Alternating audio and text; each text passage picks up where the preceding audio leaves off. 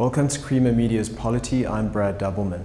I'm at the Helen Suzman Foundation to meet with political analyst Aubrey Machiki to discuss a second transition in South African politics as advocated in recent ANC documents. Aubrey, the ANC has recently released a number of policy documents that called for a second transition in South African politics. What do you understand to be the meaning of this second transition? Well, I think there are several ways of looking at it, because there are several questions that arise with regard to why there is a need for a second transition. I suppose the overall question is, if there is a need for a second transition, what was wrong with the first one? And it seems to me several things are at play here. Firstly, the ANC is celebrating its centenary, and 16 months after its Mangaung conference in December this year, we will be going into our next general election. And at the same time, we shall be celebrating 20 years of democracy. Both the centenary and 20 years of democracy call for the nation and the ANC to pause and reflect on what has been achieved since 1994. And to the extent that, as I keep on saying, there is a gap between what is promised by our democracy and what has been actually delivered, there is a need to start asking questions about how you address that gap. And it seems the ANC is suggesting that the gap can be addressed through a second transition. The question then is, what is the content of that second transition? The content of the first 20 years of democracy has been dominated by institution building, by building our constitutional order, by enhancing the democratic experience of citizens through focusing on rights, freedoms, freedom of expression, for instance, freedom of the media, and things like that. So the institutional and democratic foundations are in place and seem to be sound. What is not in place yet, or at least sufficiently, is a transition from the procedural to the substantive as far as the content of what democracy is concerned.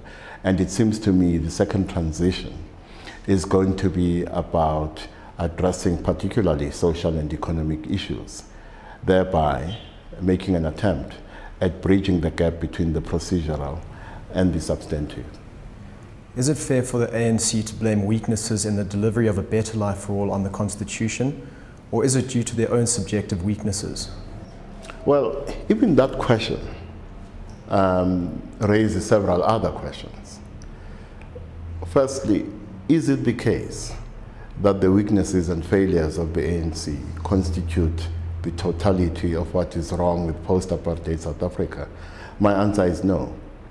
To the extent that deficits in democracy, in delivery, in changing the lives of our people have emerged since 1994, it would be unreasonable to blame all those failures on the ANC. So we should look at the failures of the ANC government and other problems in society that have given effect to inequality, poverty, unemployment, and other problems. That's the first thing. The second thing, it seems to me what is happening here is that some in the ANC are not only blaming the Constitution, but are blaming business and the powerful in society for the failures we have seen over the past 18 years. And what needs to happen, therefore, is that to address these failures and weaknesses, we should move away from finger pointing and blaming the other, but make sure that we have dialogue platforms through which a common vision and a common purpose can emerge after 2014. Because if we fail to do that, we can blame one another all we want. The ANC can blame the Constitution, business can blame the ANC can blame the opposition, and so on. That will simply divert us from the fact that as a nation, we should unite around a common vision so that the 20 years after 2014 do become 20 years of delivery on both the social and economic front. Is it not a contradiction for some ANC members to blame the Constitution when others have proclaimed it a victory over the struggle against apartheid? The Constitution is certainly a victory over apartheid, and also is one of the tools we need to create a society that is the antithesis of apartheid society. But the Constitution is not perfect. No Constitution is. So throughout the life of a democracy, because the enhancement of the democratic experience of ordinary citizens must be an ever-present imperative, throughout the life of a democracy, we must review things such as the Constitution as part of the broader process of reviewing the state of our democracy. It is therefore unreasonable and even undemocratic that there is an expectation that because this is one of the best constitutions in the world, it should never be reviewed. The conclusions we come to may or may not be at variance with those of the ANC. The ANC policy document refers to the balance of forces changing over the years of democratic governance. Is this true, and in your opinion, is the ANC stronger or weaker now than it was in 1994? Well, it depends on which indicator you use. If the indicator is delivery, a lot of the positive change happened during the early parts of our democracy.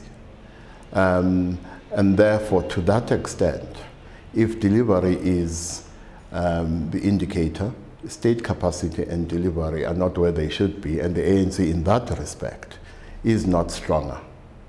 If the indicator is the electoral environment, if you use 2004 as your cutoff point, in 2004, the ANC achieved almost 70% support of the popular vote.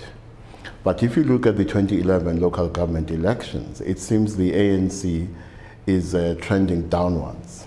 If it continues to trend downwards, in a few elections from now, or even much sooner than that, the ANC can trend below 60%.